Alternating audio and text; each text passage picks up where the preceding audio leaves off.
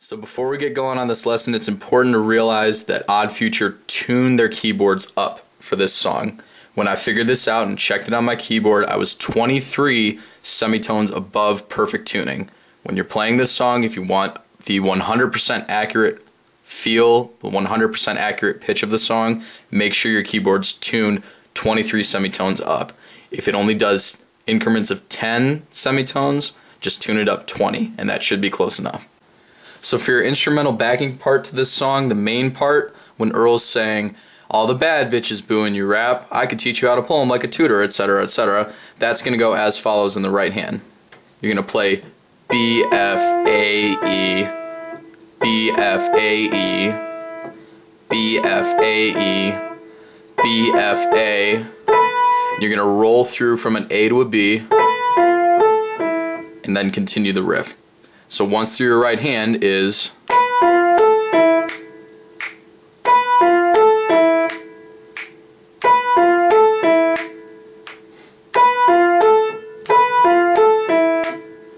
with that, your left hand's going to be playing this. B, A, C, B, A, C, B, C, A, B, C, A, B, A. Putting those two parts together, you should get something like this.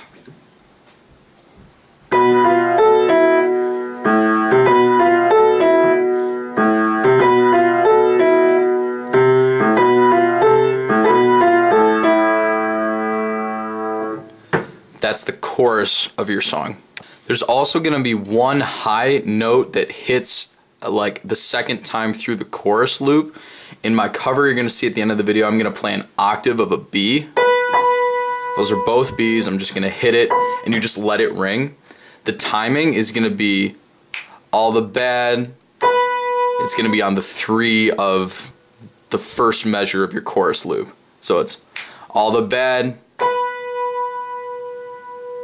and then you just let it ring. That's the only other thing from your chorus. Also, in your verses, you're going to have an instrumental part. Your right hand chord is going to start here.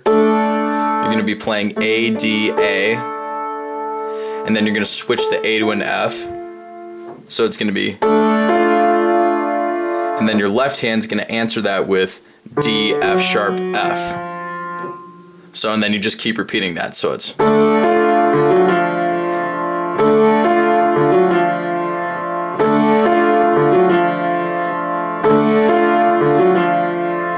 keep in mind that I am showing you the left hand a little bit higher than where it should be. It should be an octave or 12 half steps that way.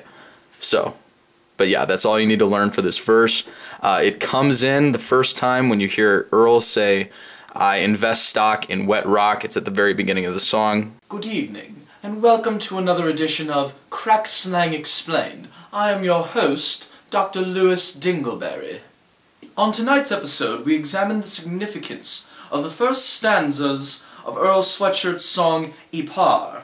In this first stanza, the young lad Earl claims to be investing stock in wet rock. Rock, as it is known in this context, refers to phencyclidine, abbreviated more commonly as PCP. Infidels and other lowlifes refer to this compound as angel dust. It is a recreational hallucinogen. But by adding the adjective wet to the rock, Earl the young lad is referring to soaking marijuana cigarettes in PCP and then smoking them for an amplified hallucinogenic effect. Quite an interesting portfolio decision, to say the least.